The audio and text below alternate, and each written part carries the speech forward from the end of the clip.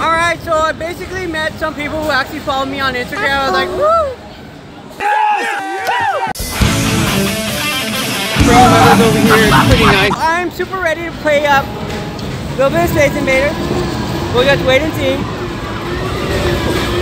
How we get ready in time, right? Yeah, let's go.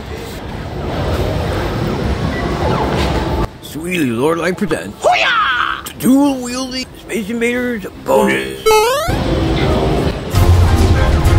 Hey everyone. So when you first play the game, you'll realize that they made it pretty easy for the first few seconds over here. I like to pretty much clear the screen as fast as I can. Now the goal of the game is try not to get those Space Invaders to reach the very bottom of the screen, because if you do, then the game is pretty much over, and you try to last as long as possible, because the longer you last, the more points you'll get. Now you also notice that each wave being generated also has a certain width upon it.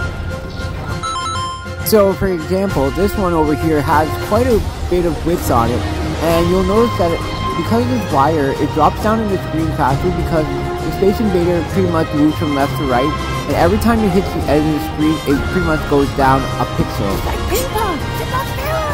As you can see on the top right, I've been able to accumulate so many points so close that I can actually get the jackpot right away.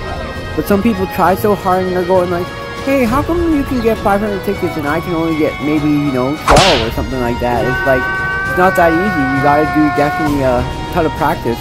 Not just that, you do need a bit of skill in order to achieve, what I'm able to pretty much do. So, just keep working hard at it and you can reach there. Just takes a little bit of time. So, hard work and perseverance pays off.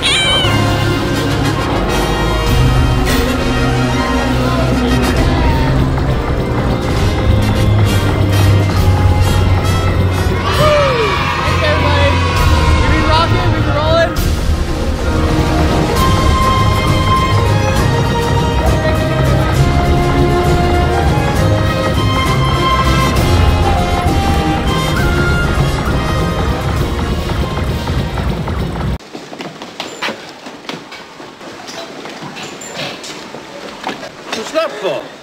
Gives it a little kick.